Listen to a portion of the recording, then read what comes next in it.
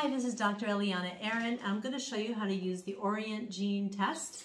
We've been having some issues with this test being a little finicky and problematic, so we want to make sure that you're comfortable using it. The test comes with all the usual basic parts that tests come with. It comes with a holder so you can actually put your test tube in. The test tube does not have a cap, it has a pull-off aluminum top. It comes obviously with the cotton swab. This swab is stiffer than the Life Gene, so it's not as flexible, which actually makes it a little bit easier to do the test, and I'm going to go through that with you. It comes with a cassette, which is pretty much identical to all the other ones. And I'm just going to run through this because the issues that we've been having is actually with this little thing, which is the cap that goes on this, which is actually a nozzle. And inside the nozzle, if you look, there's actually a sponge, and we think this is one of the reasons why there's a problem. But the sponge itself absorbs the liquid, and then the drops come out. And the problem is that sometimes the drops don't come out, and when you squeeze on the tube, the top will actually pop off and everything will spill everywhere, which is obviously going to be a problem. So I'm just going to show you how this works. I'm going to actually do a test on myself to show you. So the first thing you do, and I'm not cleaning my hands, and I'm not putting on PPE because you have to see what I'm doing, but I'm doing a test on myself, so it probably doesn't matter. So the first thing you're going to do is you're going to take the aluminum off of the tube. There's liquid inside. And then you're going to, what I normally like to do is to prepare the cassette, which is going to be here, so you can see what we're doing. I like to label the cassette. You can also use a sticker to label the cassette, so you could label it with my name. You can label it with a number. You can also write directly on the cassette if you would like, EMA. So that's up to you. One way or the other, we can label it. And then I'm going to open up the swab. Now this swab is stiffer, okay? It's a full plastic swab. It doesn't have that sort of very flimsy feeling. The cotton swab itself is thicker. So you don't have to do these big swabs like we did with Life Gene. Instead, it's a pretty small swab. It just has to touch the inner skin of the nostril. So you want the swab to only go, to insert this only until the end of the swab. It's a little over 1 centimeter, maybe 1.5 centimeters. And you're just going to put it in until I can't really see what I'm doing. Hold on. Yeah, so you put it in and you literally just do 1, 2, 3, 4, 5. So it's a pretty tight swab. And then you would do the second nostril, of course.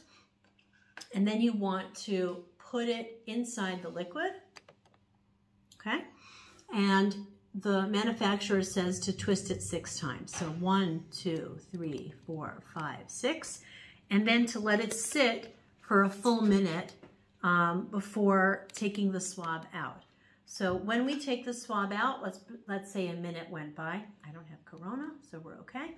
Is just like the other tests, you kind of want to squeeze the tube so that the cotton is a little bit drained, and you're going to put it into the plastic baggie that it comes in or into a trash bin. And then here's the fun part, is you want to put this cap on so that now you have a nozzle. Now the problem we have is that you have a dry sponge and a liquid on the bottom. So you do have to turn it upside down, and in my opinion, you have to wait a little bit for that sponge to actually start getting wet, okay? If I squeeze it really hard now, really hard, okay, because it's not coming out. Right now I'm squeezing gently, nothing's coming out. If I squeeze it hard, the top is going to come off.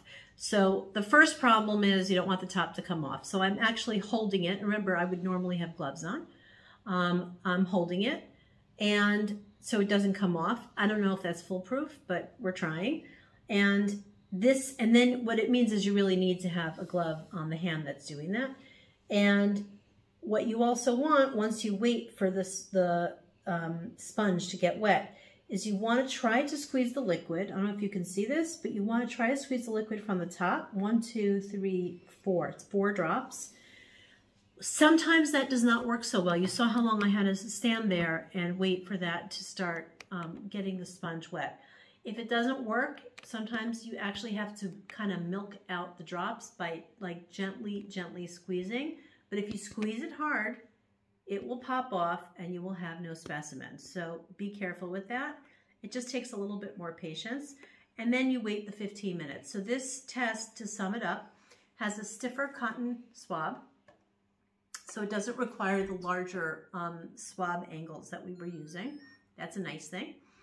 The problem is that once you do the swirls, you do have to wait a full minute before you take the swab out. So it's an extra minute of our time. And then you have the cap on. When you take out the swab, you put the cap on, and then you kind of have to sit there and wait for that sponge to get wet enough to drop drops on. So it's a little bit more of a hands-on situation. It's not as convenient, but it is a good test. It's a valid test, and it's the testing kits that we have for now. So I don't recommend using these for large groups, but certainly for small groups it's adequate. And that's it. Thank you.